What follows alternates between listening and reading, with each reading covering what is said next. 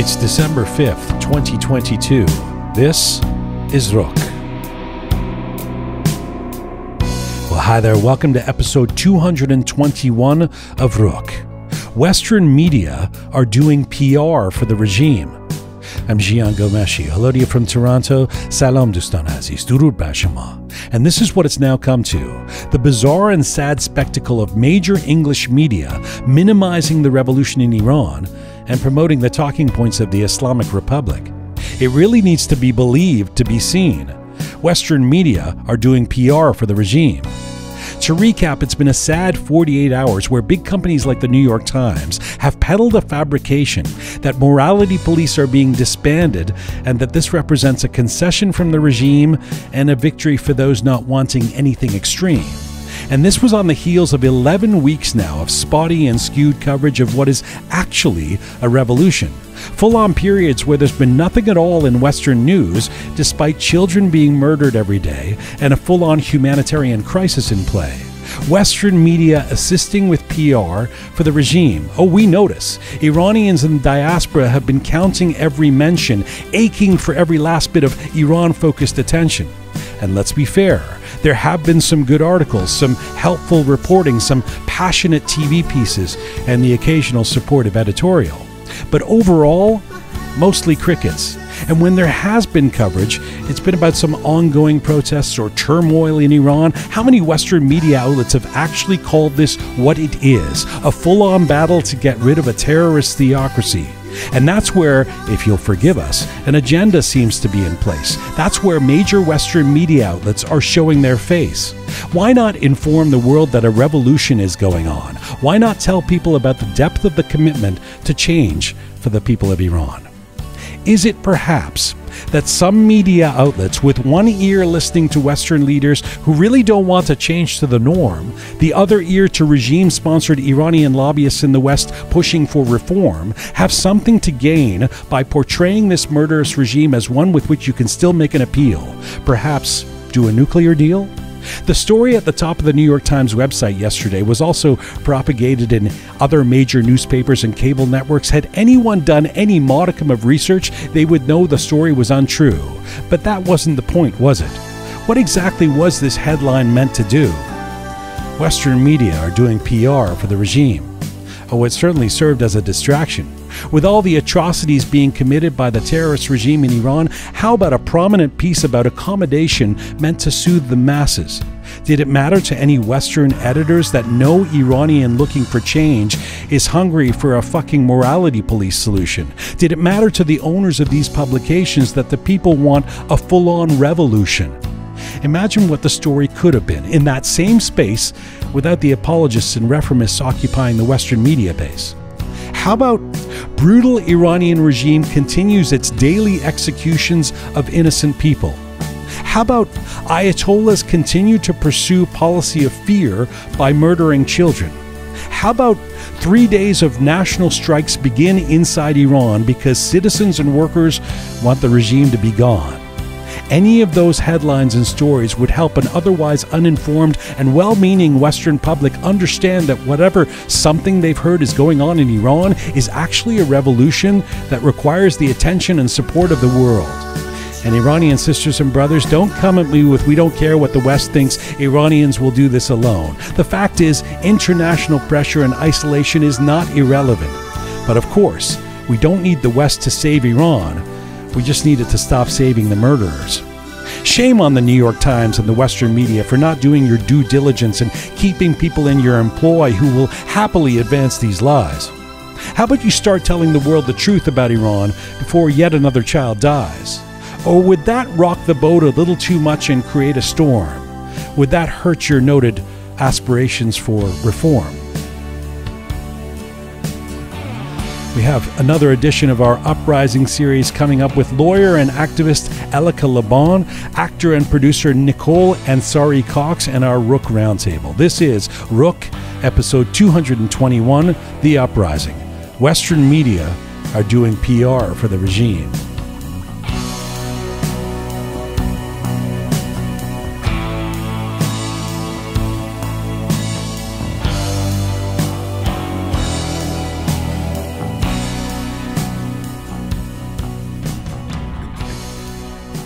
right, here we are.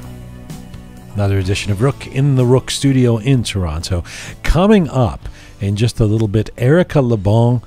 She is a British-Iranian criminal defense lawyer, a social justice activist, and someone who's been very active in social media of late, providing a lot of information and important context for what is happening in Iran and events during this revolution. Elica Le Bon joining us in just a little bit, and Nicole Ansari-Cox. She is an actor, a director, a producer. She recently attended the International Emmy Awards with Woman, Life, Freedom written on her skin.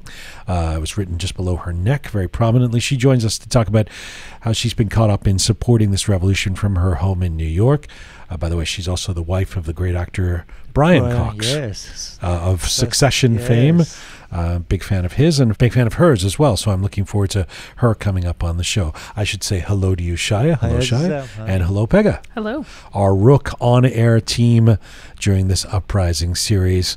By the way, before we get into our roundtable and then our featured guests, I wanted to mention that next week, so I guess a week and a few days from now, a week Thursday, we are releasing our latest documentary. This is part of the Talking to Persians series, although this is a very different one from the London Talking to Persians. This is when we were in Istanbul last month. The documentary is called The Revolution from the Backyard of Iran.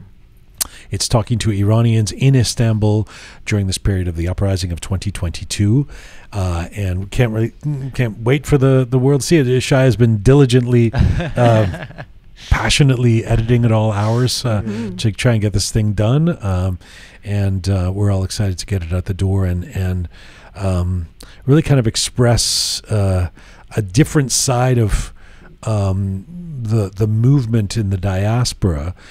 We sometimes talk about the diaspora as a monolith, and it really isn't, in the sense that it being an Iranian in Toronto or in LA, even though those are not exactly the same either, or DC, is very different from being an Iranian in Istanbul in this time, and the folks we speak to there who are also passionate about a regime change in Iran, but have a whole bunch of other concerns and implications to their activism from inside Turkey. Yes, I mean, I wasn't there while you were shooting these footages, but by seeing them, it's shocking. You know, I'm surprised at how I mean, there's a huge difference between the Iranian diaspora here. Exactly. It's amazing. There is, and it was it was an interesting time to do a documentary. This whole period, folks are very emotional. I mean, as we've been talking about here in Toronto, and really everywhere in the diaspora, every guest we bring on talks about how they've been sad, they've been crying, they've been elated, they've been emotional, and we really see that in this documentary. There's a lot of crying. Be ready for that. But so the revolution from the backyard, we will release it on our platforms a week from Thursday. Of course, our regular Roqe shows continue until then. Let's get to some things that have been happening in the last few days since our last program before we get to our guests. And the big thing, I suppose, I wanted to lead with this.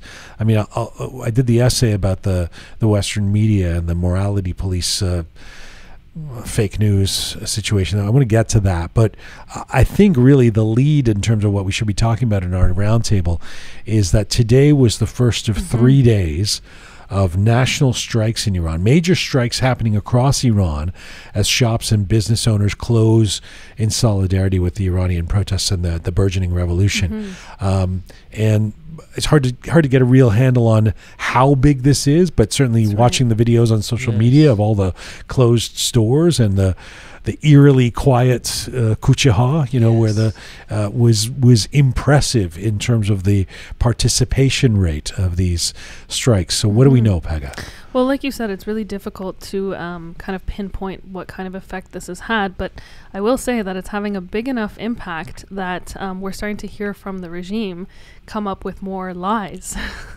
So they actually released a statement, I think it was through one of one of the members of, I can't remember which department, but anyhow, it was someone with the regime who had said that, it's actually because shopkeepers are afraid of rioters that they're closing the stores.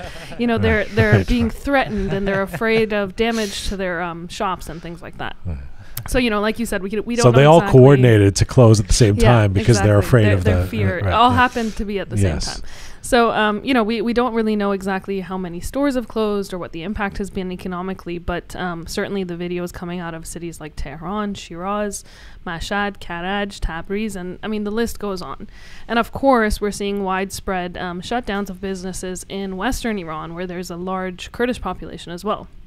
So, it's been impressive, and I think it'll be interesting to see what happens over the course of the next couple of days, especially on the 7th. So I think that would be the 16th. 16th. Yeah. So on the 7th, which we talked about previously, is Students' Day. We'll see what happens, because there's a very much anticipated rally that's supposed to take place at the Azadi Square. So, we'll wait and see.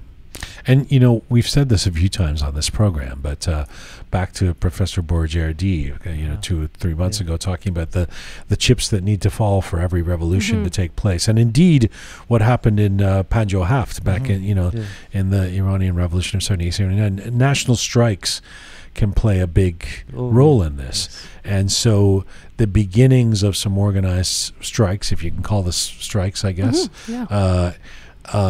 is significant. Is significant, and it really shows. I seem to be in a battle with. I don't know if you guys are finding this, but I in my circles, there's still a couple of people kind of going, "Is the revolution really going to happen? I don't know about this." Well, how many people are out on the streets? And I sort of make arguments like, "Look, can you imagine Team Melli winning a soccer game at the World Cup and nobody going out in the streets except for the Basij and who were flying the flags? Surely that informs you of the support for the movement right now. But this would be another one where it'd be kind of like, well, if this is just about, a couple thousand disgruntled students, then, why are shops closing en masse in different cities, right? And this is a country that's faced so many different economic issues in the past, in the last 40 some odd years, and we haven't seen nationwide protests, nationwide strikes, the way that we've been seeing in the last 3 months. So the collective action that's being taken, I think, is something that, like you said, arguing with people, I think that's one of the biggest arguments, or at least that's something that I've been saying to a couple of people who I've had that same conversation with is, when have we seen this level of, people being unified together? We really haven't. So now there has there not been some threat from the regime? If you close your store, we're gonna shut you down or do something to you? There's some reports of these automated or like generalized text messages that some individuals or shopkeepers and things like that have been receiving, and I think it's mostly within the bazaars. So I know there's something similar to unions in terms of structure in bazaars, and I think that's where some people are receiving these messages. And basically the message is just saying, this isn't something that's sanctioned by whatever authority it is that kind of handles these things, and anyone who does close is going to be subject to suspension and fines. And perhaps as a segue to that, I think Ali Daie is just so. This guy is such a role model, so heroic. So the iconic Iranian footballer, Ali Daie, who the most famous footballer we've ever had, right? And so famous that people around the world know who he is. So famous that he was one of the ambassadors that was there at the selection of the World Cup. What do you call it? The draw. The draw. He then subsequently boycotted it. Did not go to the World Cup. I'm sure he was invited. And he's been so outspoken about this regime. And he has a couple of shops, and so he shut them down and made a big statement about doing that. He didn't actually shut them down. The regime shut down. No, he was going to close them or he did close them for the strikes. The strikes. Yeah, that's what I mean. Yeah, and because of that, they've now said That's right. Yeah, he closed his jewelry store. And he said just this store is closed for just 3 days, and now they shut it down. The regime, they plump it.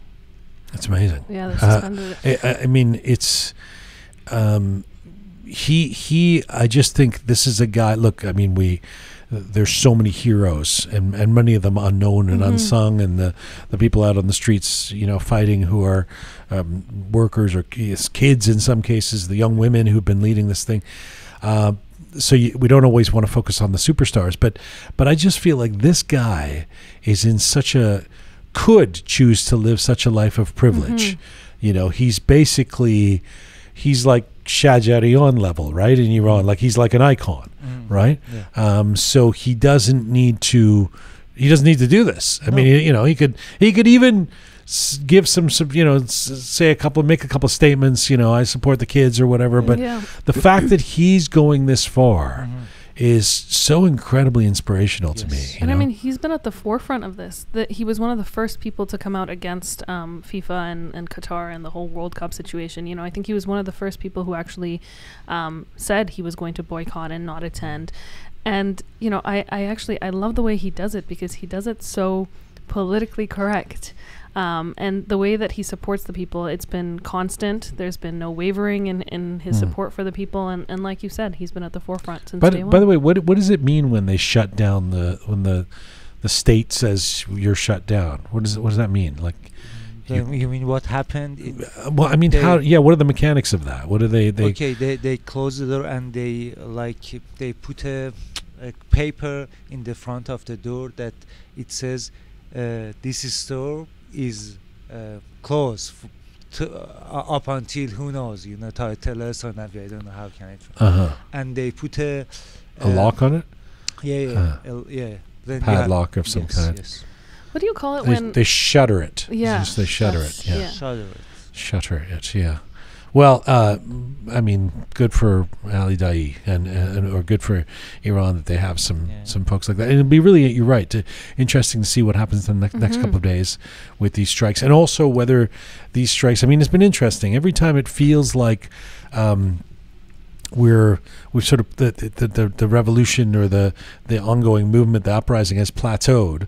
Something new pops up that right. Builds it, and I think, for those who are getting impatient or questioning what's going on, revolutions take time. Exactly. And it's been 3 months. It hasn't been that long. Yeah. That's right. And something else I wanted to mention about the strikes, actually, and I know we talked about this a couple days back, or last week, I think it was, when we were talking about the truck drivers' unions, who had kind of been at the forefront of leading these strikes and things like that. What you're saying about the developments, that's exactly what we're seeing. So we're seeing different industries and different people, and they're kind of echoing other sentiments that they've seen previously, and they're doing it in such a smart way, because they're calling for a nationwide strike, allowing time for people to kind of mobilize and get together and do this. And I actually saw something really interesting on Telegram, where I don't know who exactly started this, but there's a page or a group created where every single city can actually have kind of like a subsection of this group on Telegram.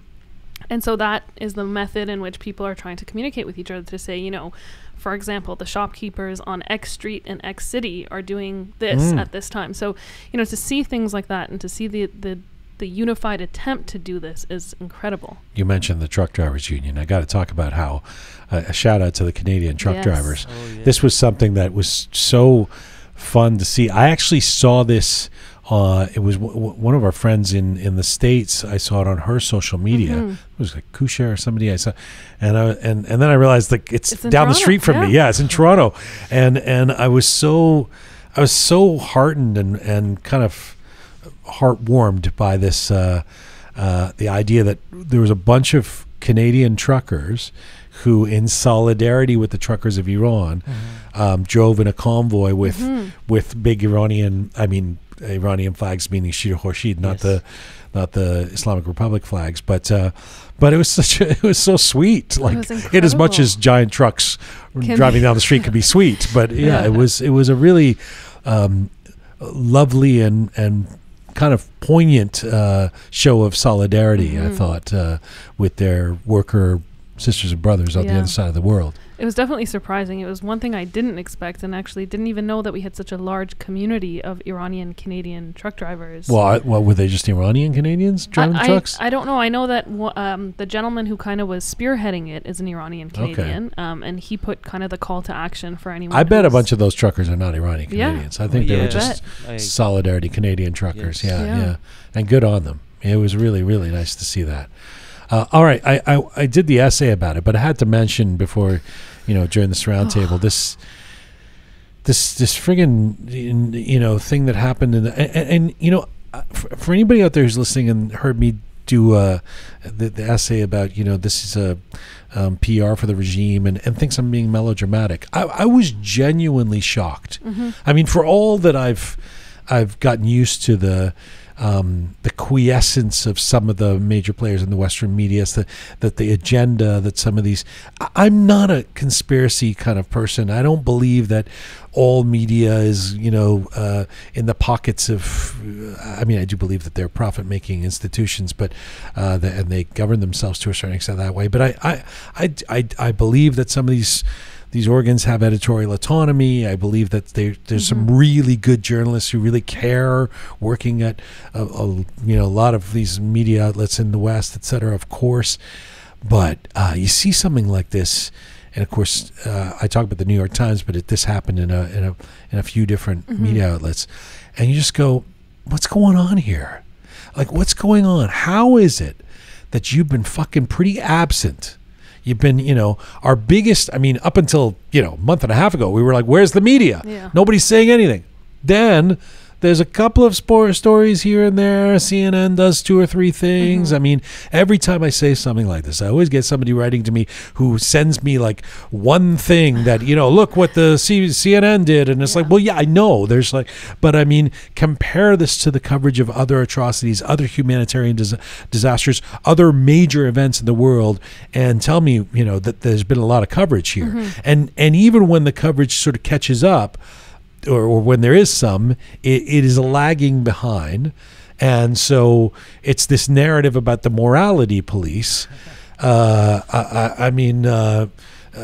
in Iran who are leading this thing, who we're listening to and supporting, seem to care about a lot more than just the morality police at this point, right? They want a regime change. They want universal rights. They want, then this becomes the lead story, and it's not even true. It's not even factually accurate.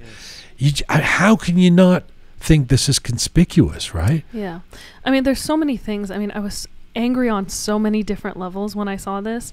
The first thing is diminishing this revolution. That was the first thing in my mind.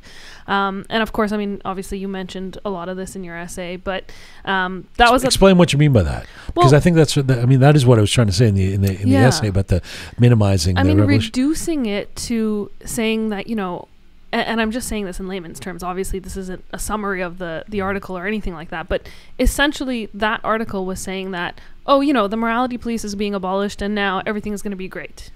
Yeah, and that's not what. Well, it wasn't quite saying that, but it was saying. Well, it was basically. It seemed like a prescription for lay down your arms now, everybody. Exactly. It's going to be okay. Yeah. Regime is backing off. It's essentially leading to painting a rosy picture once the quote unquote morality police is abolished. Which, first of all, that's definitely not the case. Let's just run with this for a second. Even if there was an actual abolishment of the morality police, that's not going to turn Iran into rainbows and butterflies. There's a million and one things that people. First of all, the morality police are not the hijab law. Let's be clear about that too. That's right. You can abolish the morality police, and those dress code laws are still going to exist. That's right. They'll just be enforced in a different way. I should mention that our first guest coming up, Elica Le Bon, one of the things she's been talking about is facial recognition technology, which undermines causes the morality police to a certain extent to be redundant, because now they get these sort of digital, facial recognition cameras of anybody who's contravening these stupid laws, and they go to their houses and arrest them. That's right. Well, remember we talked about that with the incident in the subway station, because I was saying that they had installed those cameras in subway stations and things like that. But actually, going back to what you were saying about the jurisdiction and this not being something that just with the disappearance of the morality police is going to fix anything. It's funny because the individual who actually made this comment about the morality police being abolished is an attorney general. And he has zero jurisdiction on this matter. So even in terms of where this source of information came from is completely, wrong or fake news for lack of a better term. So, like I was saying, I was really angry with the idea of diminishing this revolution. Then I was angry about, the lack of ethics in terms of journalism. I mean, the individuals who have written this article, now I definitely have thoughts on, the authors, but just in terms of not doing their due diligence. And yet we have that whole fiasco a couple of weeks ago where there was all this controversy about the headline about the 15,000 people being executed. Well, where is that same, kind of where's the intra-media backlash to say, hey, keep a check on this stuff, you guys. This isn't true. Yeah. And then, I mean, most importantly, this is completely wrong. I mean, it boggles my mind that, something like this is now circulating and getting the attention of, everyone, and yet it's incorrect. Mistakes happen, misinterpretations happen. How do you turn that into a major headline, major story to lead off your, that's what makes it conspicuous, right? Yeah. That's what makes it eerie. It's like, come on, this is your, and in the context of 11 weeks of not, as I said in the essay, you got to here. Let me give you 100 options on what your headlines could be, because there's certainly headlines coming out of Iran. Yeah. How about a headline about kids being murdered? How about a headline about famous intellectuals and actors and artists being arrested every day? And this is what you choose. That's not even factually correct. That's right. That's a skewing of something to kind of peddle a headline that. And I think one of the reasons we get upset about this, and I saw some friends last night, and everybody was upset about it. I mean, it's not about the Iranian community, because the Iranian community, to a large extent, is informed. Yes. The Iranian community that cares anyway, in the diaspora, is consuming a lot, knows what's going on. It's about the delta between the Iranian community and the rest of the world that is getting dribs and drabs of information, isn't on Persian Twitter, isn't following this 24/7, and depends on media outlets like this, and then goes, oh, I guess that thing's over. I guess the regime is like, they reformed and everything's going to be fine. Yeah. And I mean, that's the infuriating part. Yeah, I mean, yesterday morning I woke up and I just checked my phone, and I have a Canadian friend who lives in Vancouver. She sent me a text that just read the news, hope it's true and lasting. And I was sure that revolution happened, and I couldn't find anything that says revolution happened. And I asked her which news, and so she sent this news, and I was like, oh no, this is the war. That is exactly the problem. That is exactly the problem. It's interpreted by someone who isn't following it really closely to go, oh, okay, so they, a bunch of people did some, there were some women who they were brave and they did some protesting, and now it's over, and they backed off and everything's fine, and it's going to be difficult for a while. Obviously, they have to negotiate with this regime. There's not a lot of options for why you would run this thing. That's exactly what there I was really aren't. Yeah. It keeps coming back to the same thing for me. I'll put it to our guests today, but I mean it's a softening. It's the softening up the image of the regime somehow to create the conditions where there could be some dealing with and so it comes from a standpoint of, I mean, forgive there just isn't another word for it, from a reformist kind of standpoint of like, let's see if we can kind of get past this period, which really at this point is a prescription for status quo. It means you want the regime to stay. Maybe you even have some interest in the regime staying, but that there's been some issues, so we can all breathe a sigh of relief because the morality police are going to be disbanded. Yeah. I mean, I did that little video last night, and you'd be hard pressed to find an Iranian who would be like, "Oh, really? yeah, I'm so okay, happy." great, it's over." I mean, come on. So who are these people consulting, right? Who are they? Where is this coming from? Like, what's the agenda? Yeah, exactly. I mean, I was going to say, it's funny because if you look back at, I don't know, 10 weeks ago, 11 weeks ago, 9 weeks ago, whatever it was, we were calling for the media. We were saying, where is the Western media? Where are they? That sort of thing. And we were hoping that through channels like newspapers and TV stations and news and whatever, we could kind of spread the message of what is happening. And now we're seeing that not only are we not able to spread the message, we're having to fight now to clarify what is actually happening. And I'm just somebody, I'm generally interested in media. I generally, I'm a subscriber to the New York Times, so I happen to see and I'm always, especially in the last, 3 months, I've been seeing, well, when is there, what are they writing about Iran? And honestly, on most days, there's nothing. There's nothing, not even, lead stories. There's nothing at all about Iran. There's been a couple, they've done 2 or 3 good things. They did the massacre in Zahedan. They did a couple things.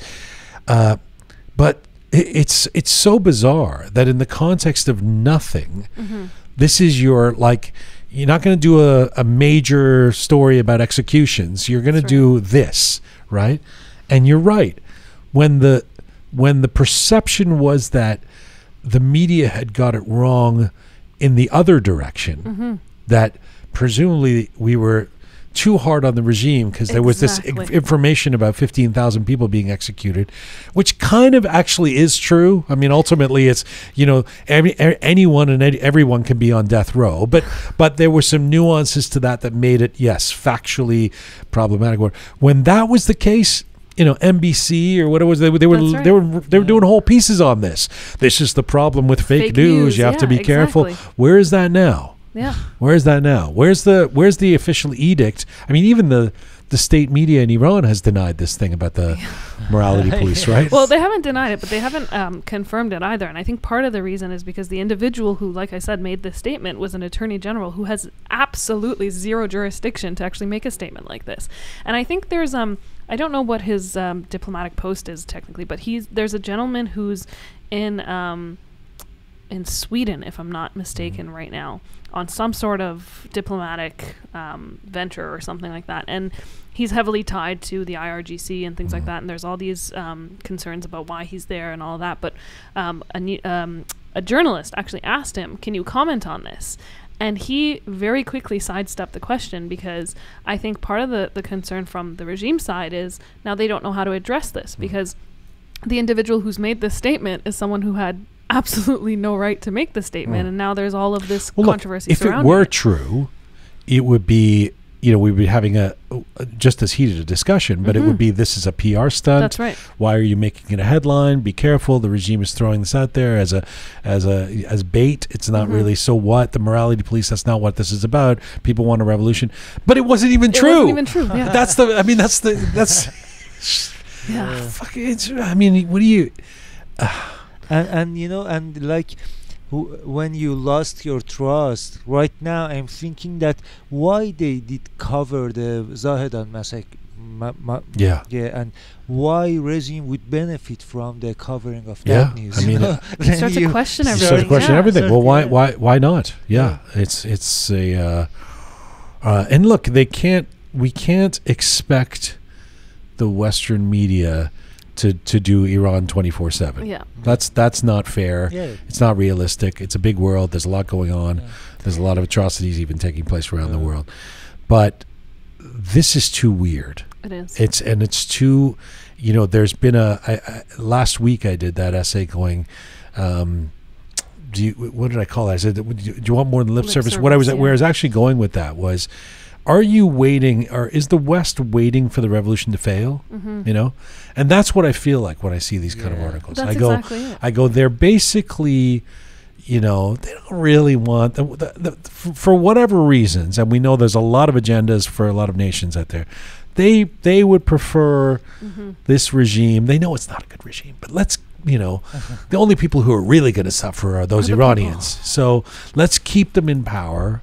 Or let's have them there as the threat of a bad example, or as an enemy we can speak about, or whatever it is. Or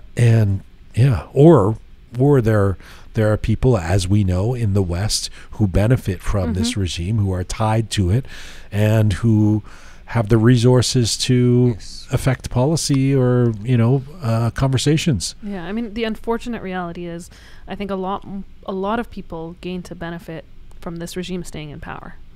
And I think that, I mean, again, I'm not one for conspiracies either, but it's hard not to give into some of those theories when you see, articles like this and lack of attention from international... shadow banning and all. All Meta. of that, everything, What everything that we've talked about the last 11 weeks. There's an easy case to be made that Meta has a better case by the books in terms of making money to keep Iran in power than it does this regime. I mean, than not. One more thing about the media, especially in terms of, reporting on Iran and things like that. When that whole 15,000 execution headline came out, I actually got into an argument with some friends because they were really angry and they were saying, this is bullshit and why are they doing this and covering the fact that it's quote unquote fake news. And I was saying, I was actually standing up on some level for, the journalism, the whole ethical journalism concept and not reporting fake news and things like that. And I think that's part of why I'm so angry this time because, when that happened, I was saying, well, I understand, it wasn't necessarily a fact. Maybe the headline was, misleading or this and that. But it's the exact same thing here. And we don't see that same level of anger or anything like that. And I think part of the problem is that there's so many nuances to reporting on Iran and actually getting it right. And if you're not an Iranian and you don't know the history and the background and kind of these cultural bits and pieces like we do and the people within our network, it's sometimes hard to report on it. But this doesn't require any of that. This is straight fact. I mean, to put it another way, you'd be pretty hard pressed, even if you were looking to find something positive to say about this regime in the last 11 weeks. And this would be something that you could say. Like if you were prone to wanting to both sides this and to go, well, well, look at you'd go, oh, well, they're backing off the morality police thing, which they weren't. But you take that and you make that your big article, your big headline, and your top of the fold story. Yeah. Okay, thanks, guys. I think we probably, people are like, okay, we get it. Let me do another essay about this now. Yeah. Thank you. I should say we're coming to you on roqemedia.com. It is there, roqemedia.com, that you can link to all of our platforms. So we here are on our ongoing mission to build a new audiovisual encyclopedia of Iranian diaspora identity. And you can find us on Spotify, SoundCloud, Apple Podcasts, Instagram, CastBox. If you like to see some visuals with Roqe, you can always watch us on YouTube. And if you like your Roqe descriptions and bulletins in English and in Persian, check us out on Telegram. You can subscribe on any of those platforms, and you can support us by going to the Support Us button at roqemedia.com. We really appreciate the support. We depend on that. So for $5 a month or something, you can be a patron, and that helps us out. Thank you, Pegah. Thank you. Thank you, Shaya. Let us get to our first guest. We're going to go to California. My first guest is an Iranian-British criminal defense attorney based in the United States. Elica Le Bon was born and raised in London in an Iranian family. She obtained her master's degree in criminal justice. Her specialty is criminal justice at the intersection of systemic racism. Beyond her day job, of course, she's been very active and outspoken since the uprising in Iran began in September, and has had millions of views of her content in giving context to what is happening there and amplifying voices from inside Iran and right now. Elica Le Bon joins me from California today. Hello. Hi. Thanks so much for doing this. Thank you so much for having me. You're a busy lawyer, and then about 3 months ago, at least to judge from your social media, which I know is never the paragon of accuracy, but it seems like you jumped into this in a big way, and you've been incredibly active. What has that been like for you the last 2.5 months?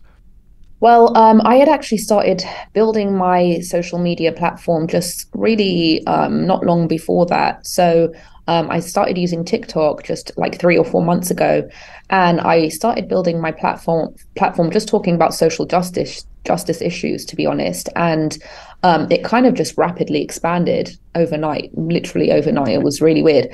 And then not long ago, September, obviously the Iranian Revolution began fermenting, and it was just kind of like a weird twist of fate that I had already started building this platform right before. And so I'd kind of generated a little bit of attention doing that, and I was able to just kind of slip right into the revolution and get eyes on everything, because people had already been paying attention to my videos because of what I was talking about before. I think it helps that you're a lawyer, especially Iranians like professionals, doctors, lawyers. There's a respect and there's sort of a deference that the community shows. Does it feel like, and I'm going to get into some issues with you in terms of what's happening in Iran, but just to hear a bit more about your personal journey, does it, at this point, I mean, does it become self-perpetuating in the sense that you now feel like you have a responsibility if you're not posting every other day or daily because you've been so outspoken? Yeah, it absolutely does. And I think, the more that I'm outspoken and the more that, I'm speaking either through social media or through the media or through podcasts or whatever, I get a lot of messages from people asking me to be the voice of this person and that person. And it's just a constant barrage of messages I need. And, it's not something I can ignore. It's not something I can be like, no, I'm not going to be his voice. Of course, I have to be their voice. And so it's tough because you have to manage all of these competing things in my life right now, which is that I actually have a job. I have to work. And then at the same time, I need to it's my responsibility to be an activist for the revolution in Iran, because I know that they're relying on me to be their voice. And then at the same time, I have the messages that are like, can you talk about this? Can you talk about that? And then at the same time, I have to go out there and, do all the talking. So it's a lot to manage. It's interesting. I mean, I certainly identify with someone who's grown up in the diaspora, but feels this profound connection, this umbilical cord to Iran. Do you have people saying, well, why are you so passionate about this? You didn't even grow up in Iran? No, nobody says that to me. I think it's kind of well understood because, it's an experience that my family went through. It's an experience that my parents went through. My family, my mum, my aunt were in Evin prison. My uncle was executed. 13 of my family members were executed. And I think that was actually kind of the precursor to how I have this kind of sense of justice just kind of epigenetically transferred into my being, right? And it's like my intense passion for criminal justice, that the backdrop for that is my family's history. So this isn't like I woke up one day and I started suddenly being passionate about something. Right. I've been passionate my whole life. And the reason that I have so much passion is because the Islamic Republic put it in my veins, you know? Yeah. And by the way, even if you don't have all that experience with criminal justice, my experience doing this program and talking to people in the diaspora is that connection that people of Iranian descent feel with Iran and being Iranian doesn't fade. It's in the DNA. And you're seeing the power of the diaspora right now, speaking out, even the second and third and fourth generation Iranians. Let me ask you about what's going on, and because you've been posting about it, and I want to get your perspective, which is a really interesting one. First of all, in terms of the last 24, 48 hours, we just talked about it on our roundtable here. This news that came out, quote unquote news, if I can put it in inverted brackets, that about the morality police in Iran being disbanded. I've posted about this. You posted about this. A lot of people have called this everything from fake news to a particular agenda. Let me get your thoughts on this. Why did some major players in the Western mainstream media run with a story about the morality police in Iran being disbanded? Yeah, I mean, it's funny because I've been having this conversation with my friends who are part of the diaspora as well for a while, where we were talking about, it's interesting that, the Islamic Republic is not getting smart, because if you were smart, you'd pull a stunt like this, right? And then all of a sudden we hear the news that they've consulted with Russia, about how to quell these uprisings, what's the best move, like how do we engage in these cyber wars? And we know that the Islamic Republic has a history of deep engagement with cyber war, right?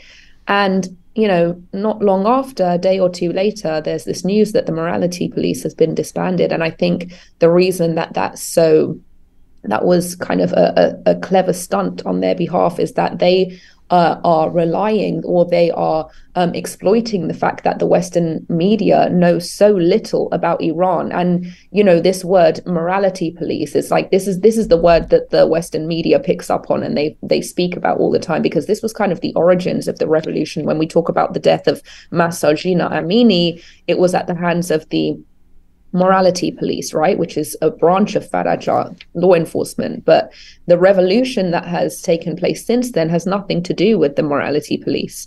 We're talking about IRGC, we're talking about Basij, which is a branch of IRGC. We're talking about a completely different movement now that is against the Velayat Faqih, the guardian of the Islamic jurist. And so the regime is relying on the fact that the only word the Western media understands is morality police. So they're like, okay, yeah, no more morality police. And the Western media is like, oh, this means the revolution is over, not understanding that this has nothing to do with the revolution, number one. And number two, they haven't disbanded, they've just rebranded. But okay, I'm well said.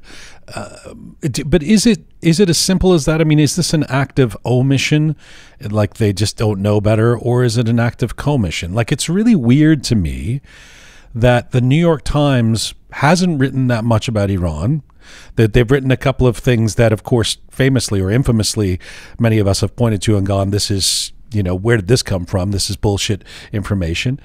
They did one thing on Zahedan, which I thought was good, the massacre of Zahedan, but otherwise pretty much absent. And then yesterday, I mean, it wasn't just that they ran with this story. It was at the top of the fold. It was like the story on the website.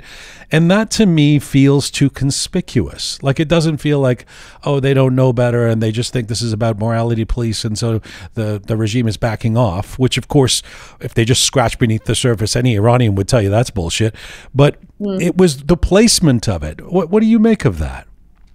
So one thing that we in the diaspora have noticed is that there is a group of hard left-wing communists, which are referred to pejoratively as tankies.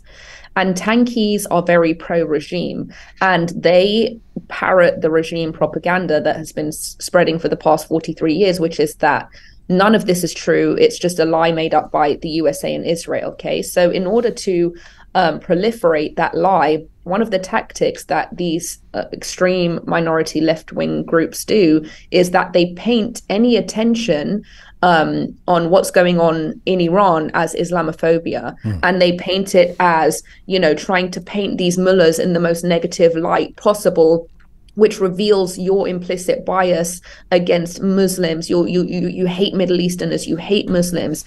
And so this, of course, instills fear. And this is one of the things that when that, the news came out about the fake news about the 15,000 protesters, this is what all of these like hard left liberals, I don't even like to call them liberals because I like to refer to myself that way, and this is not that.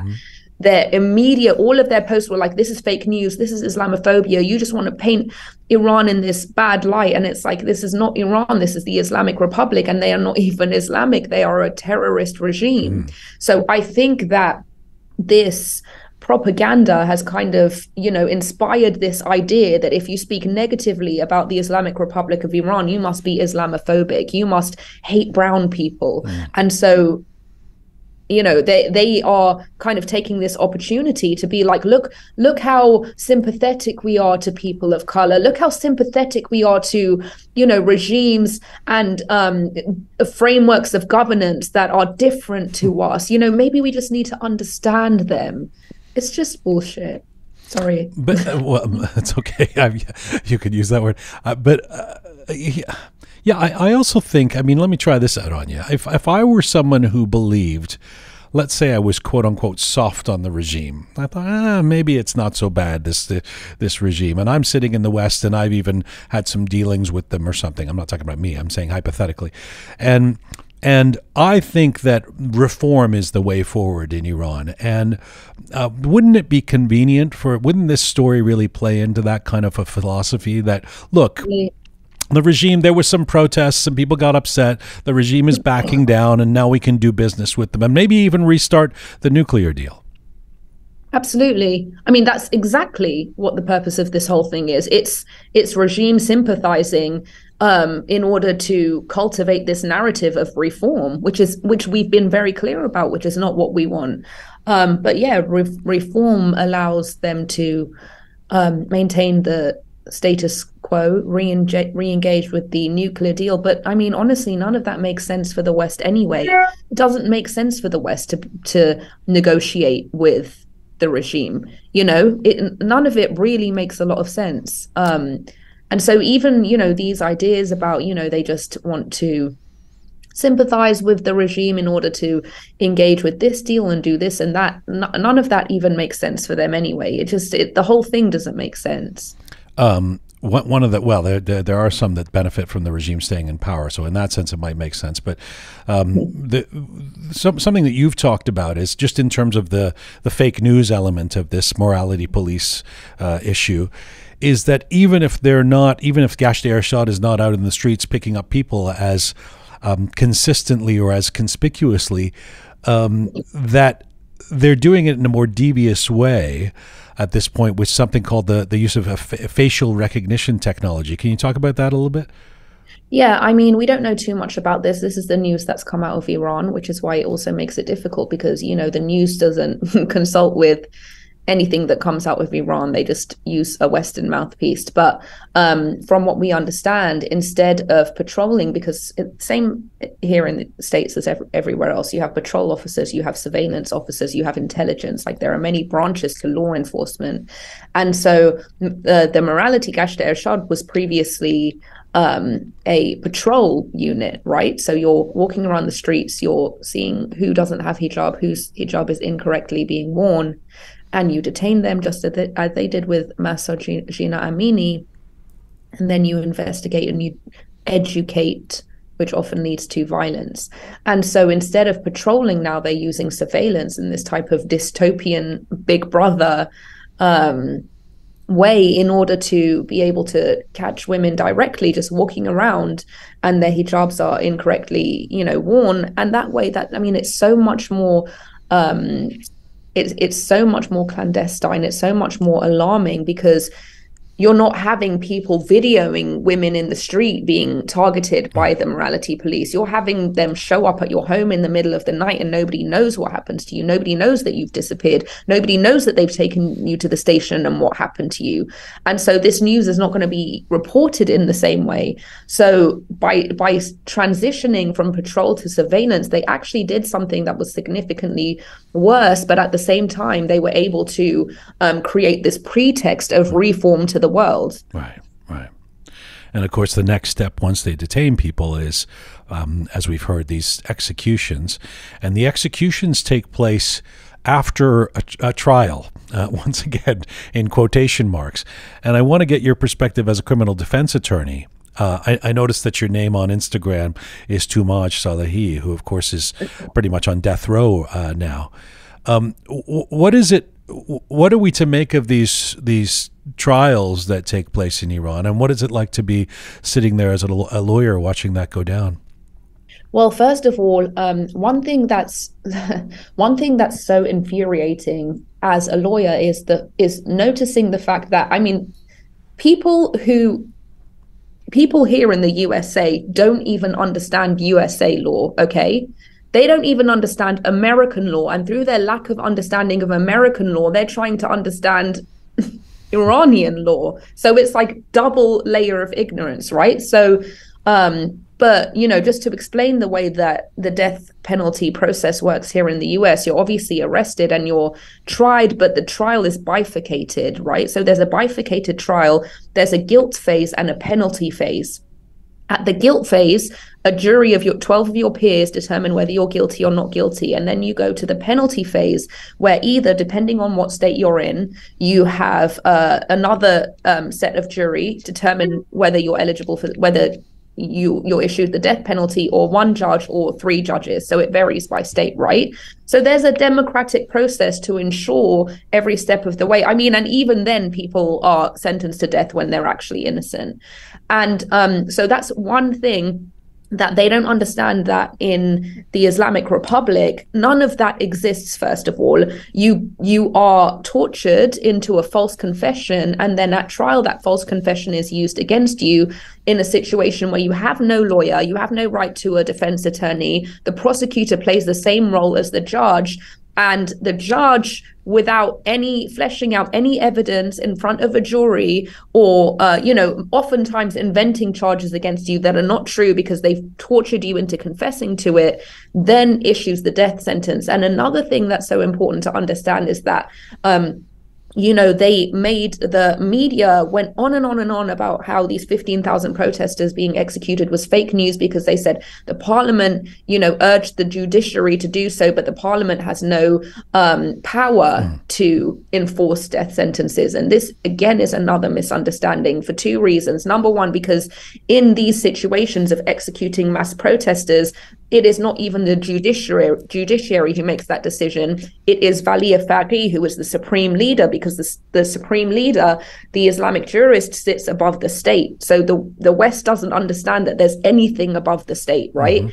And second of all, the parliament, which is the Islamic Consultative Assembly, which is the equivalent to the legislature here in the US, has a very different power than the legislature does here in the US. Here in the US, the legislature cannot mandate the death sentence through legislature, right? That is unconstitutional. But in the Islamic Republic, the assembly can mandate the death sentence through legislation. So it is very possible, and this is exactly what they're talking about doing now. They are talking about the assembly creating legislation which mandates the death penalty for anybody who is found talking to the media. So not understanding this from the Western perspective and looking at the Middle East through this Western construct makes it so that the lives of Iranians are in such danger. It's so alarming, but it's constantly being pacified and underplayed here in the West because they don't understand the legal framework in the Islamic Republic. Well, and if you'll forgive the naivete of a question like this, but I'm assuming that no defense counsel allowed, no real trial, forced confessions, all of that is in circumvention of international laws around this stuff, I would assume, right? Yes, absolutely.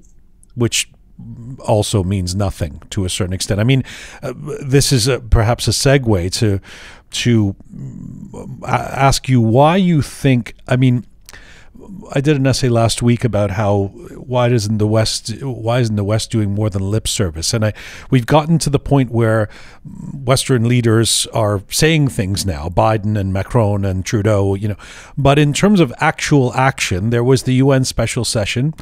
But it seems like pathetically little is going on in terms of in the midst of an humanitarian crisis. This is not a civil war. This is a one-way sort of attack on the people of Iran.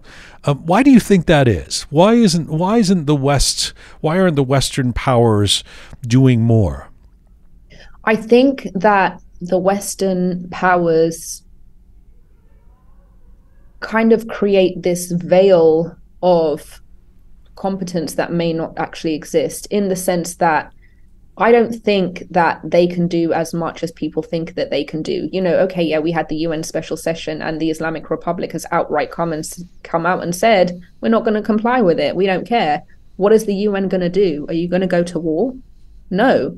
So, the lip service is lip service because there's nothing to substantiate it. And this is a situation where typically you have countries that are, and in the global perspective, they are kind of subjugated because of the leverage that other countries, other nations have over that, right? So it's like, if you don't do this, this is what's going to happen to you. But now we have a situation where the Islamic Republic is not as isolated as people think it is. The Islamic Republic has Russia. The Islamic Republic has China. The Islamic Republic has superpowers and other countries that are more than willing to lend a hand and keep their economy alive. So all of these threats that are being made from the West kind of mean nothing to the Islamic Republic. Well, I would push back on that, though, and say that the West isn't as impotent as all that. You've used the example of George Floyd, for example, when it comes to Massa Amini as being the symbolic person who represents an injustice that's occurred many times before. But the George Floyd thing, I mean, it did lead to a global discussion around Black Lives Matter. The Ukraine situation has led to material support, military support for the people of Ukraine. Why is Iran different from those? You're talking about a situation where, again, it's comparing a completely different framework in the West, where we have a democratic framework. This is why we say Iran will never be free until there is a democracy, because with democracy comes accountability. If you are under a democracy and you do not comply with the needs and demands of your constituents, you will be voted out at the next cycle, right? So in order to maintain your power in a democracy, you must appease the public. In a despotic, authoritarian dictatorship, it doesn't matter whether you appease the public or not. You stay in power, and if people disagree with you, you slaughter them, right? So there's very different incentives. Even with the George Floyd thing, do we believe that people actually cared when they instigated these changes? Of course they don't care. I mean, we care, but we can't, it's naive to believe that the powers actually cared, but they knew that they would be elected out, and that was their incentive. And so this is why we say democracy is the only way for Iran to have freedom, because that accountability forces the people in power to listen. But millions of dollars were put into, whether it's by governments or even big corporations, were put into the Black Lives Matter, rightly so in many cases. That kind of money could help the kids who are currently throwing stones at militia in Iran, right? How do we get that money into Iran?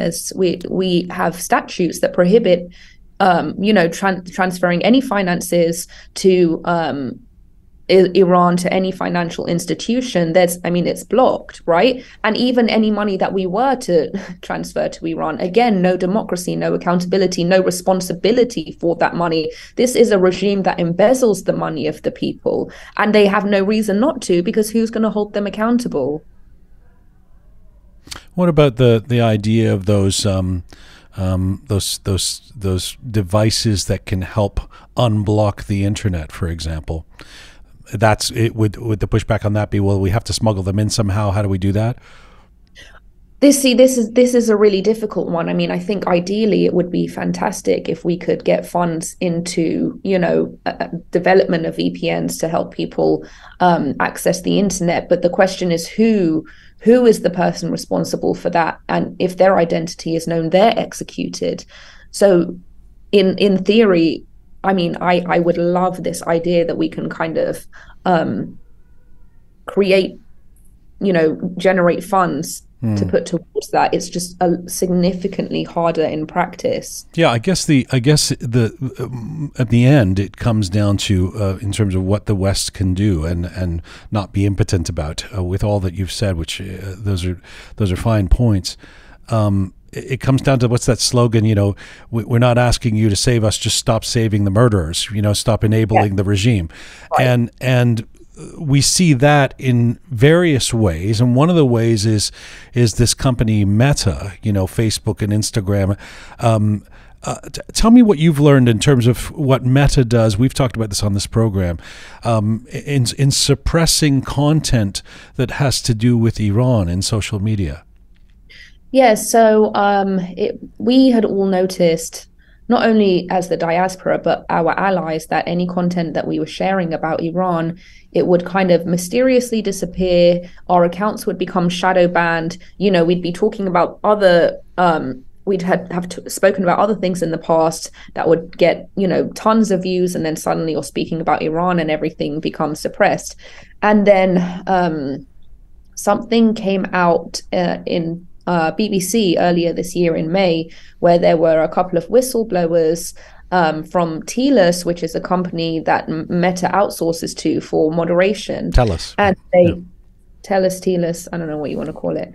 And they came forward and said that they had been offered money to remove posts on Iran.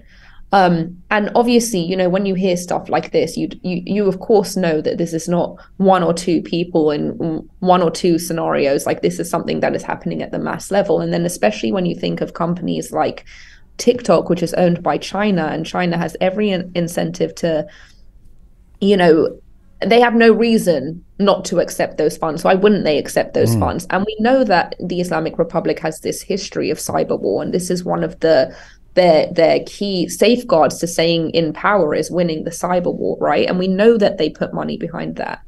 So, I mean, I wouldn't say that any of us are really that surprised that this is what's going on. Elica, before I let you go, I mean, it's so great talking to you. It's an education.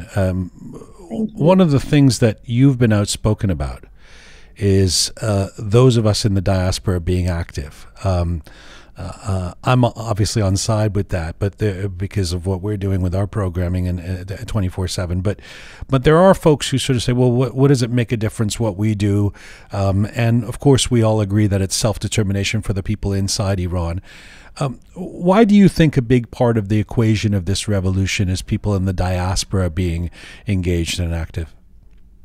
Yeah, so I mean, I have said this ad nauseum at this point, but, you know, we have observed this trend in the past where people who are at risk of execution or have indeed been issued the death sentence, when they get international attention, when we make them famous in the international community, this dissuades the regime from executing them because they do not want to remobilize these uprisings that they're already struggling to deal with in Iran, inside of Iran right now. Okay, so their goal is to assuage, not to ignite. So when we make these people famous by saying their names, by talking about them, by making videos about them, by sharing them, by having our allies share them, they become notable people, and the regime doesn't execute notable people. It hasn't yet. And even in a leaked audio that came out recently, apparently, because we can't confirm the validity, an official of the regime was overheard saying that they didn't want Hossein Ronaghi, the human rights activist in Iran, to die in custody right before the World Cup, because it would ignite another series of protests, right? So we have veritable proof that this actually works. So the diaspora and our allies are sometimes, you know, they're a little bit pessimistic in thinking that, oh, I don't think that anything that I could do could possibly help. But they don't understand that when you talk about them, when you comment, when you get engaged, you're boosting the algorithm. You are helping. It's like voting, right? One person voting does nothing, but when we all vote, it does everything. So everybody in the diaspora being united in talking about these people, these high-risk people, it really actually saves their lives. A final question, Jian. Speaking of repeating things ad nauseum, I feel like I've been asking this question over and over again for 11 weeks or whatever it's been, but I think it's an important one, or a relative one, in terms of especially the people who are spending a lot of time, like you are, being active around this. How are you? How are you feeling? How are you processing what's happening in Iran right now? Are you hopeful? There are those of us that toggle back and forth between being incredibly heartbroken and depressed at seeing more executions or arrests or bloodshed, etc., and then the exhilaration of seeing action being taken and those brave young women and girls and men and boys in the streets and the strikes that began today for three days. Where are you at? Are you feeling hopeful? Yeah, you know, at the beginning of the revolution, it was emotionally very, very complicated and difficult for me to deal with. My mental health was not good, and I could feel it deteriorating. And I took a short break. I took a trip, and I kind of closed off for a bit. And I came back, and I, you know, learned how to navigate this without so much emotional attachment, because that's what was wearing me out. But at this point, I would say that I have no doubt in my mind that we are going to win the revolution. I can't tell you when, I can't tell you how, or I can't tell you why, but I do know with every fiber in my being that in this lifetime, we will see a free Iran. There's no stopping. It's too late. It's too late to stop us now. As Masih Alinejad said, because her life has obviously been at risk, she said, "You can kill me, but you can't kill the idea." There's no stopping the idea now. The idea of freedom, that's just going to keep proliferating until it's ours. Elica, I know how busy you are. Well, I don't even know how busy you are. I can only assume how busy you are with your job and with all the requests to speak to different channels and all of that. Thank you so much for taking so much time with us, and thanks for coming on the program. Thank you so much for having me. Bye-bye. Appreciate it. Thank you. The breath of the morning, I keep forgetting the smell of the warm summer air. I live in a town where you can't smell a thing. You watch your feet for cracks in the pavement. This is Roqe, episode 221, The Uprising. Western media are doing PR for the regime. I'm Jian Ghomeshi. Let us go to New York now, and our next guest, Nicole Ansari-Cox.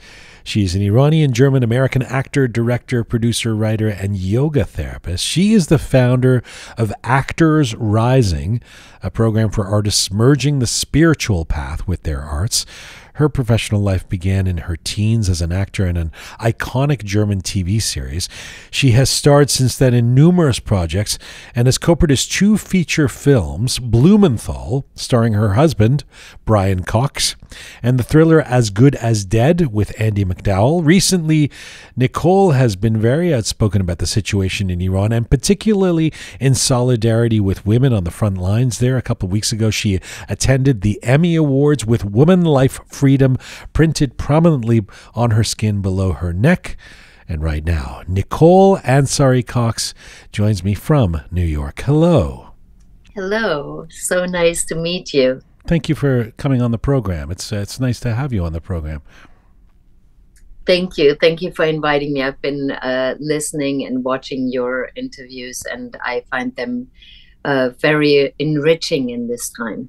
It's very kind of you. A couple of days ago, Nicole, you wrote on social media, what's happening in Iran is heartbreaking and shocking and at the same time exciting, because for the first time in my lifetime, this is you speaking, it feels like this revolution is here until the country is free. Tell me about that feeling, that excitement that you are feeling, and the collision and collusion of the different feelings that exist at this time. Yeah, so I grew up mostly in Germany, and then all over Europe and also United States. So I have been in the diaspora, and I visited Iran when I was a child with my family once before the revolution.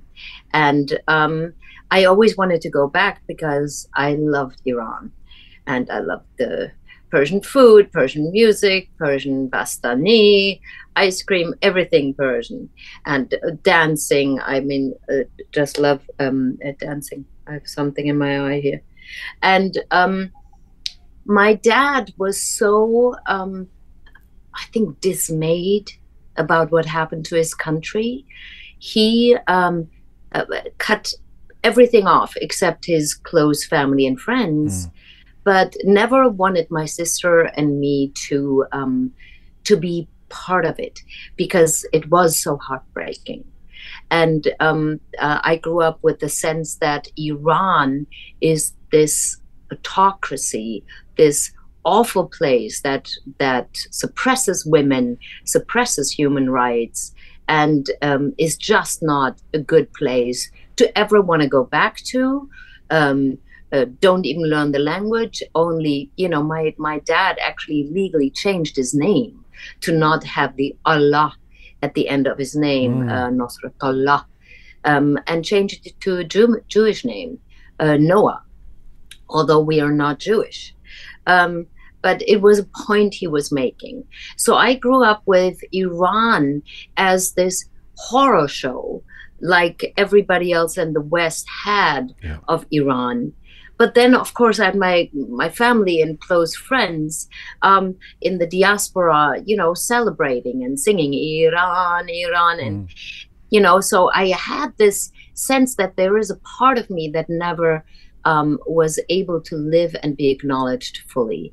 And the idea that we could finally have a free Iran, just very egotistically for myself, I want to have that part of me restored. I want to have that part of me more developed. I want to go back to Iran and actually experience the country how it was, and even better than it was, and better than it ever was. You know, we don't need the Paris in the Middle East. We need the Tehran. We need the Iran in the Middle East to be a beacon of light to the region and to the rest of the world, because we are leading a leading feminist group here. That is something that even in the West we haven't seen. One of the things that it feels like I spoke about this in an essay about a month ago, or maybe a little more. But one of the things that those brave young women and men in Iran who are fighting on the front lines, one of the things they've done is not just create the prospect of change in Iran, but they've created a rebirth of Iranian pride for those of us in the diaspora as well. And I think of you, and I think about how you've been clearly moved by what's happening in Iran. You made the choice, I guess it was about a month and a half ago, to cut off your hair in solidarity with the women in Iran and those fighting. 3 months ago, it was like it's long enough. Tell me about that decision. Tell me about what began with Mahsa Amini, and in the days after that, as this grew from a protest into a revolution, how it moved you so. I was actually in this room, and I had COVID. So all of this, I was in complete isolation and just watching 24/7 what was going on there. And I think I was in a kind of shock, like so many people. A shock to wake up to something that has been part of the 43 years of the tyranny, but never so blatantly and out in the open. It was always, we knew it was happening in Evin prison for sure. We knew it was happening. So I was in my room and I couldn't sleep. I was feeling awful because of COVID. And then I saw these young women cutting their hair. And I thought, I have to make a big statement, something drastic that shows my support. Not just I stand with the women in Iran, but actually, you know, doing something. And so I thought, why not do that? You know, and I glammed myself up because I felt that, you know, I'm not on the streets. I'm actually here. I'm not pretending like I am them. But one of the things that Iranian women are known for is the glamorous side. I think Iranian women are just pretty much the most glamorous women on the planet. And so I thought, I'm going to make myself pretty for this. And because I'm not out in the streets protesting, that they hadn't happened yet. I think I missed the first protest because I had COVID. And then, and that was it. Yeah. You're on the cover of My New York magazine for this month. You're the December cover woman. You've said, I never imagined gracing the cover of a magazine this way. What part of it feels surprising for you? Well, I was always hoping that I would cover the magazine in a very glamorous way, you know, like with the hair wavy and beautiful, and you know. You look great on the cover. I don't know what we're comparing this to. You look. And here I am, like, ah. Yeah, it's an activist kind of cover. Is that the? Yeah, no, it is actually much cooler than a glam shot, you know. But I think, you know, for anybody out there, I'm now owed a glam shot. Okay, tell me about this this International Emmy Awards a couple weeks ago, with the Women, Life, Freedom written. It was just below your neck, and you had it in Persian on your back, right on your skin. I'm so curious about the. I'm curious about the decision to do that, and then the reactions that you received. Yeah, so I was in the jury of the International Emmys, and I knew I had to go on the red carpet, and with everything that's going on right now, it just doesn't feel right to go out there on the red carpet and say, oh, look what I'm wearing, you know.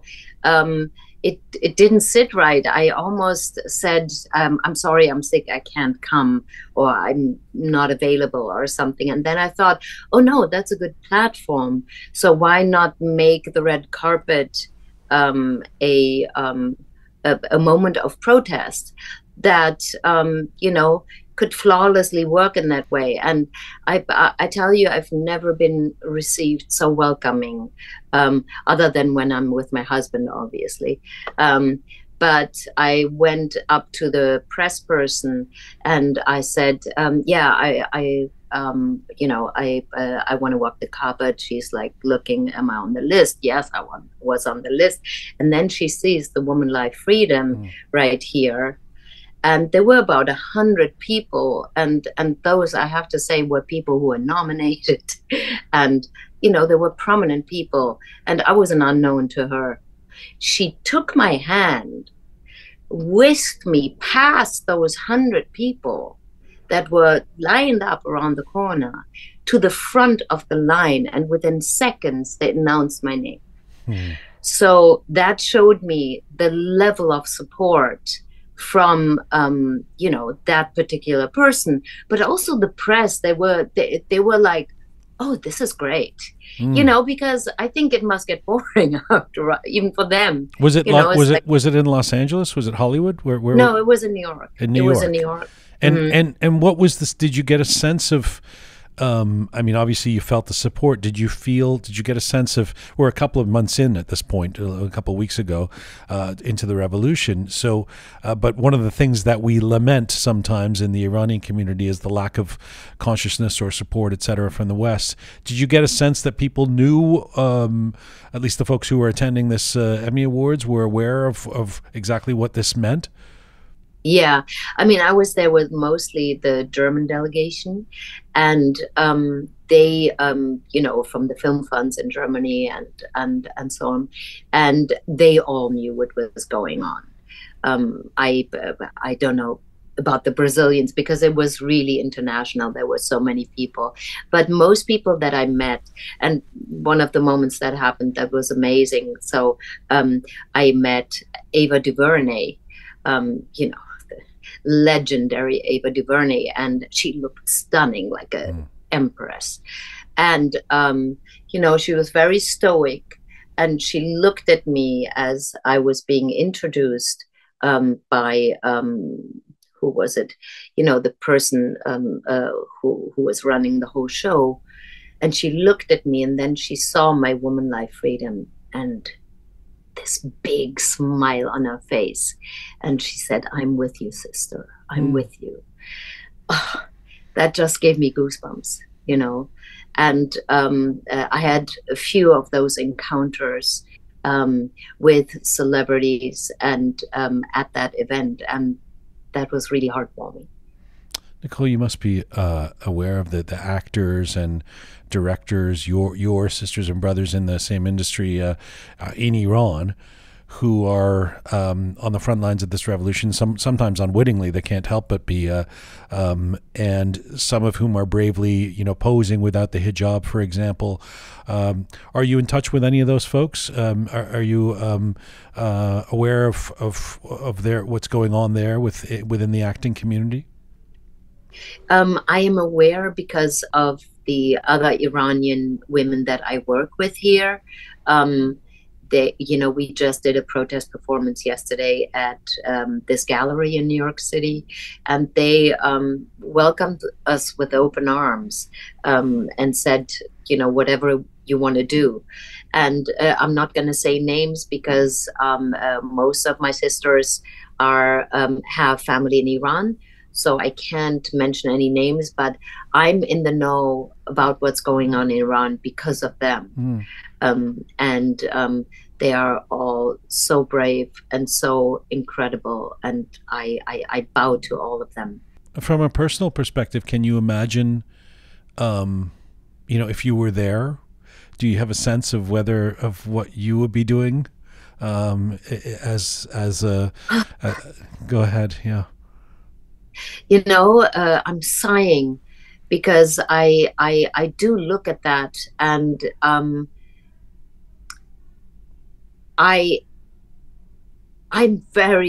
somebody who's really afraid of physical violence.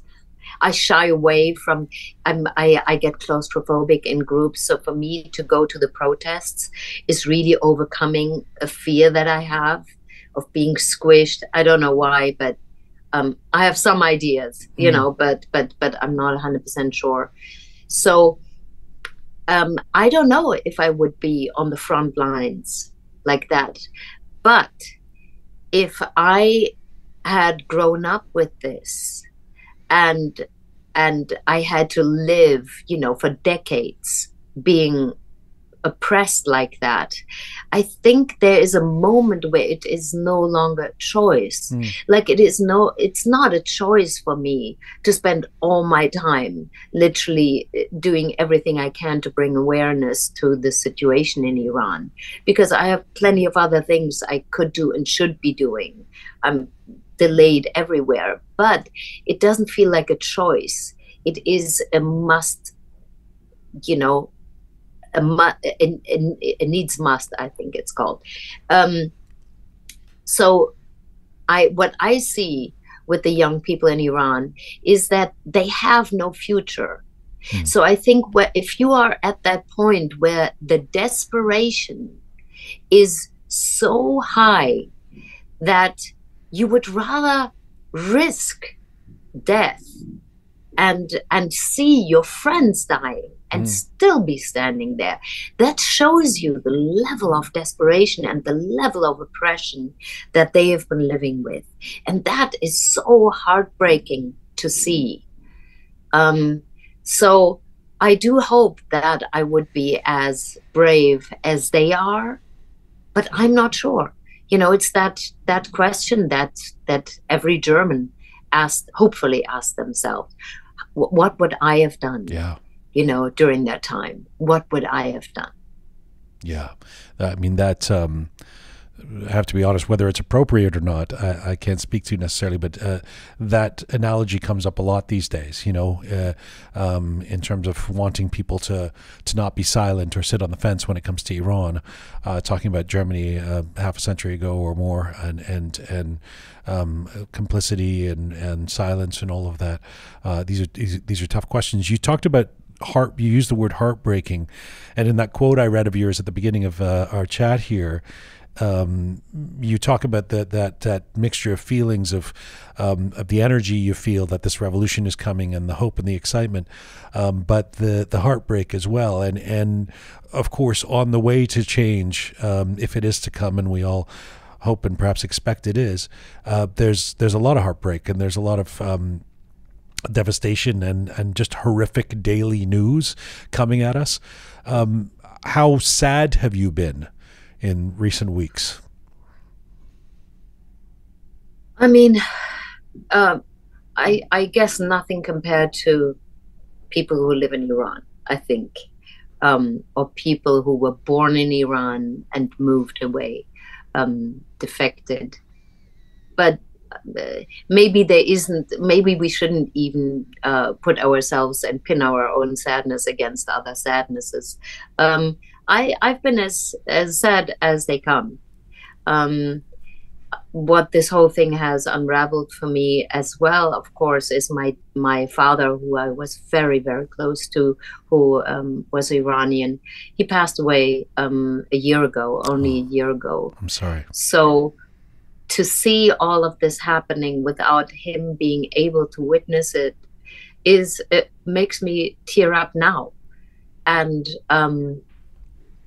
seeing and meeting people who I've met a lot of people who've lost their fathers for some reason. Me too. Who were Me Iranian. too. I lost my dad, and every day I think about how he would be observing this right now, and I think he would really be energized by what's happening. Yeah, unbelievable. But I solace myself with the idea that all those who have passed are needed on the other side, because I think in order to get a successful revolution completed, you need all the help you can get from all the levels of existence, including those who have passed.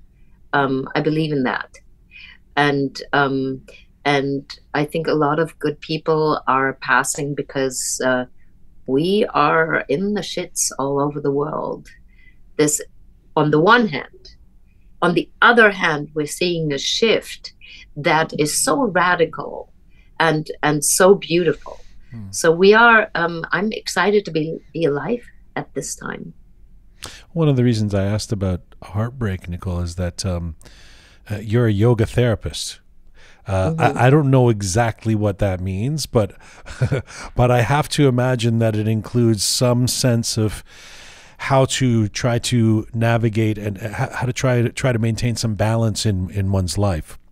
And for those of us dealing with the trauma of, and you correctly said, there's nothing like being on the front lines in Iran, but the trauma of watching the horrific events in Iran each day and scrolling through our social media and experiencing insomnia because we can't stop thinking about the devastation and hoping that things can change. What is your personal prescription to finding some balance in moments like this? I do two things. I meditate every day, and I work out. I do less kind of yoga and stretching these days, although I do a little bit every day, but I used to do much more. But what I do these days is throwing things, boxing, like stuff to get the anger out a lot. My plan with Actors Rising is to actually create a space, and maybe half in person, half on Zoom, or I don't know yet. I have to find time to set it up. What I would like to do is actually help people in the diaspora to lead some workshops, moments where we can come together and meditate. I did this whole intensive workshop with one of my teachers, Guru Dharam, who's incredible. He's a shaman. And I don't say that lightly. And he led us through this meditation, really on a meta state, where I encountered the revolution again, and something was resolved in that meta level, and I took it back to the level where we exist on, and I thought, I want to do that with people, because it can only reinforce the resolution and strengthen what's happening on planet Earth, and especially in Iran, so that it's manifested, so that it actually goes through. So watch the space. I do want to create that, and I'm also looking for an Iranian speaking yoga therapist, so that they can do that for people in Iran. Wow. That's an amazing story. Can you I don't even know if what the ethics of this are, but can you tell me what you visualized when you saw the revolution? Well, it was, I didn't want it. I actually wanted to go up into this angelic space. That was my idea. You know, I wanted to go into this angelic space and see what's there for me. And I don't want to go into total detail because, you know, it was my vision, and yes. I don't want to project any of my vision to other people, because my vision might not be your vision. Yes. But basically, you go up into a world where you meet your power animal, etc. And then in the upper chakras, you go to a space where the ancestors and the ascended masters live. And just to explain this, there was an intrusion of people that I don't want in that space. And I was able, and you know who they are, and I was able on that level, and without blinking an eye, and this is why I knew it happened, and it wasn't my choice. It wasn't like me going, oh, I'm a warrior and I can do this. It just happened. The moment I saw them, I kicked them out, and they were away from that space, which was a sacred space. And I think that, you know, when you look, for example, at the success of Hitler, and there are many books written on this, like he had kind of like a spiritual group around him. He was actually working with shamans in India who used the Hakenkreuz, you know, who used the swastika, which when you turn it is the sign for the sun. So the sun sign, when you turn it, becomes the opposite, becomes the darkness. So that's how they were able, with black magic, to reinforce the message of what he went out to do. You know, with the final solution, what they called the final solution, the elimination of all Jews and LGBTQ people, and you know, disabled people, other abled people, etc., etc. So from that point of view, we can do the opposite. We can create a space that is so pure and so righteous and so good and so peaceful, and bring it here.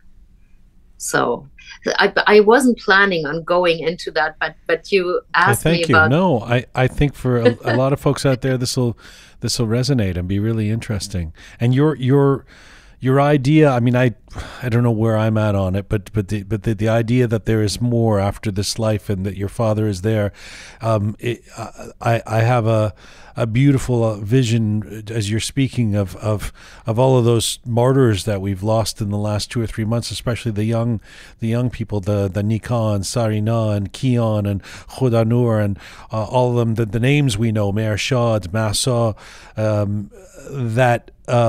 that they're all there somewhere, that we'll be able to visit them. It's a beautiful vision, Nicole. Yeah. I think we shouldn't limit ourselves. A final, question to you.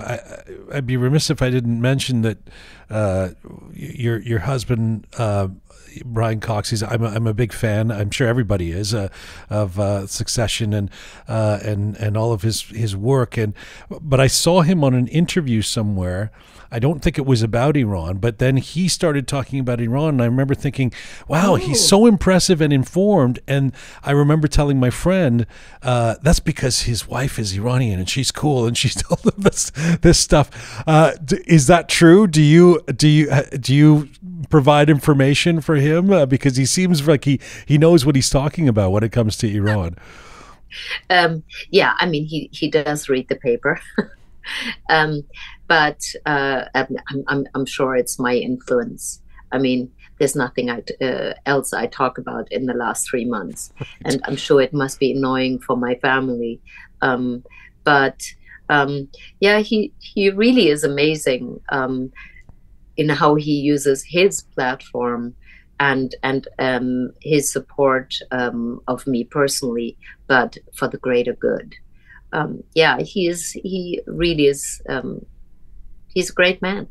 Well, he's lucky to have you, and we're lucky to have had you as well here for a little bit. Thank you so much. I know you're busy. I know you're doing a lot for this effort for those of us in the diaspora, and I really appreciate that, and I really appreciate you taking the time today to be part of Roqe. Thank you so much for doing what you do. I really appreciate it. Thanks, Nicole. I hope we talk again soon. Okay. Bye-bye. Bye-bye. Nicole Ansari-Cox in New York City. Thank you to her. Thank you to all of our guests and our team for this show. This is full-time for Roqe for today, episode 221. Thank you to the amazing team who put this show together. Sabi Roham, talented Anahita, Super Parisa, Smart Pegah, Alhay Mehtad, and Groovy Shaya. Thank you to all of you out there supporting us and sharing our content. Please do subscribe if you haven't done so already.